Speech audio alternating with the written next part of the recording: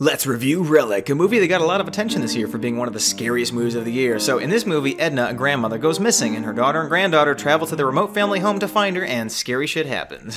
I was surprised to see such a huge gap between critic and audience Rotten Tomatoes score on this, but after I saw it, I understand why. Now for me, I love this movie. This is how you do horror, in my opinion. There are real, effective scares in here that each have purpose to the story and each of the characters. There's no exposition dump, and you know exactly what's going on the whole time. Mysteries left up to the viewers, and that makes the feeling of dread and suspense all the more tangible. It's directed beautifully by Natalie Erica James, and it's got Emily Mortimer and Bella Heathcote. Fantastic cast, wow.